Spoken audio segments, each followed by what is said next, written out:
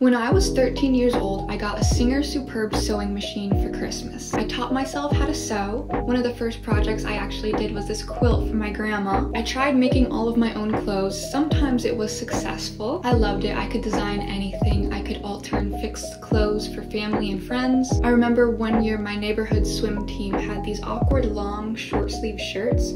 So every swim meet I had a new order to fix someone's shirt. Then something happened in 2020. I sewed so many fabric face masks. That's also when I officially started my business, Cassie Customs. It was a really good jump start because I could make a couple masks in an hour and sell them for $5 each. I offered hundreds of fabric choices and made over 1,000. Then this was one of my biggest sewing commissions, an entire linen blazer with silk lining. I got these custom printed fabric tags to put in all of my products. I altered so many prom and wedding dresses. Every spring is a really busy altering season, so if you need any alterations, keep me in mind. Then I started making bucket hats out of all of my sewing scraps and bandanas. Last year I made a viral trend of turning my sewing ribbons into bucket hats. I got a lot of orders from that. I've made a lot of bucket hats, but I'll get to that later. I thought it was time for an upgrade. This is the Baby Lock Verve sewing and embroidery machine. I'm so excited.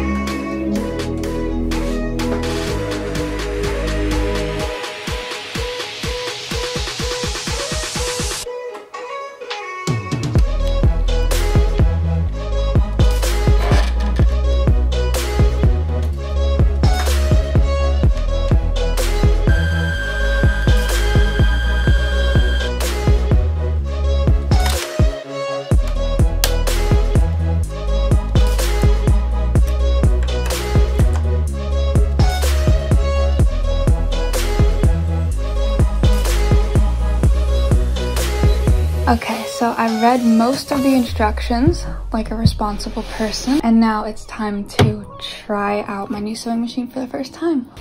Got some scraps. It threads it automatically with that lever. Once you put the presser foot down, this light turns green and then you can sew.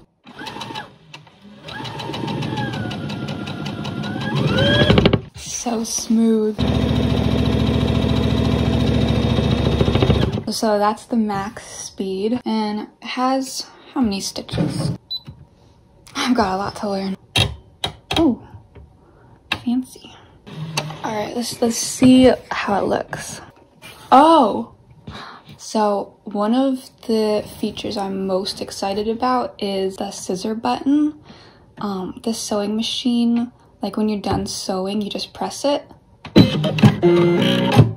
You hear the little song it played, and it cuts the thread. Well, it brings both of them to the bottom and cuts the thread.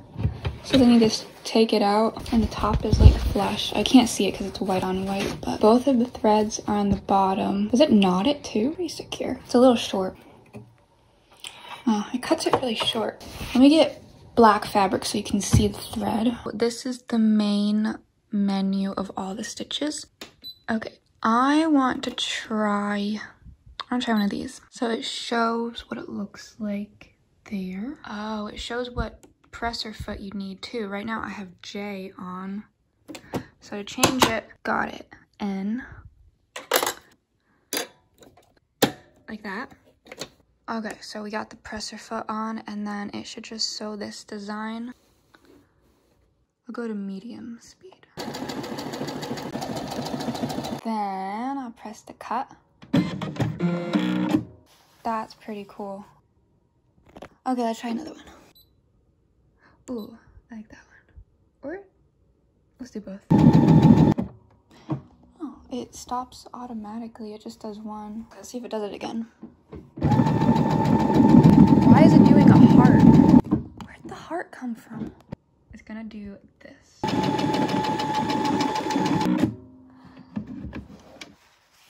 That looks pretty good. Okay, so now that I've tried a couple stitches and I know how it works to sew regularly, I thought I could make my first project or finish my first project with it. So if I take this off, it becomes a free arm so that you can like sew cylinder objects like around it, like sleeves and hats. I'm gonna finish this bucket hat I've been working on, and you just slide it on. It's a little thick, but see, the presser foot can go up pretty high. Look how high that goes. Like if you're making a quilt or something really puffy, that's helpful. So strong too. Okay, here we go.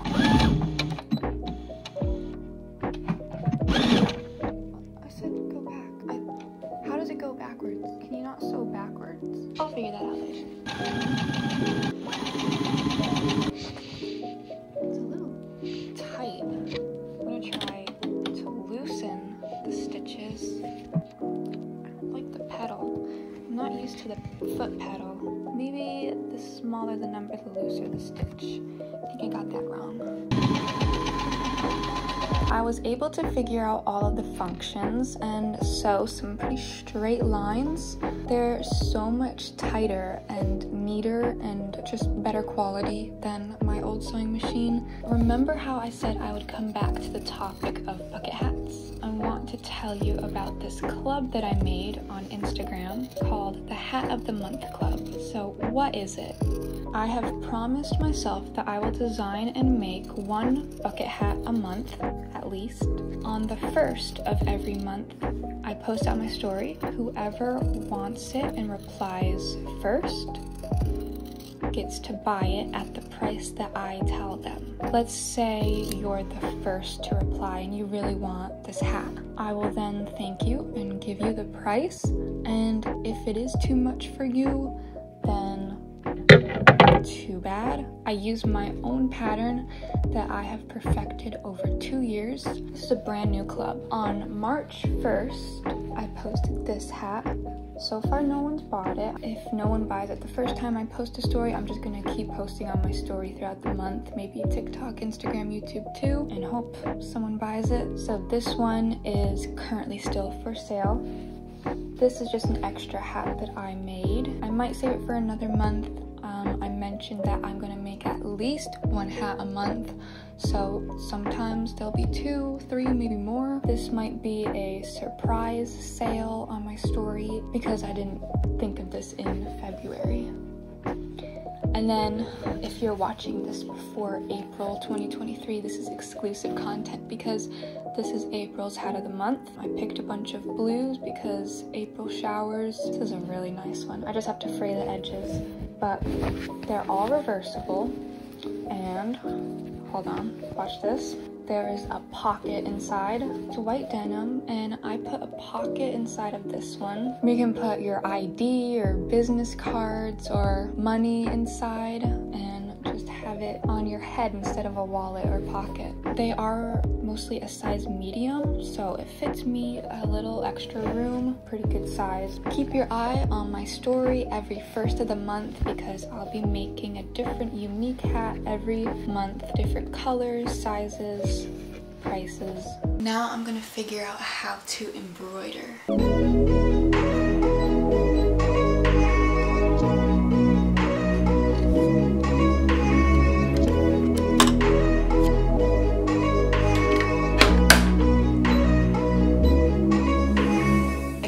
Set up, I'm gonna pick a design.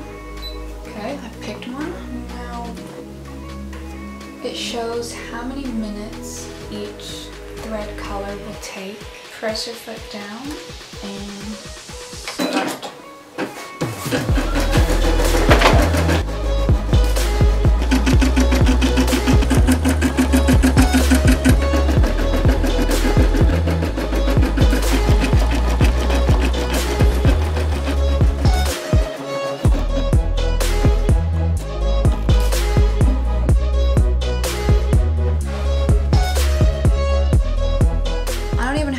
garden, but welcome to my garden. It's so neat. You just change the color of the top thread and press the button. Oh, I can't wait to make my own designs. Then you use a USB and put it on the side.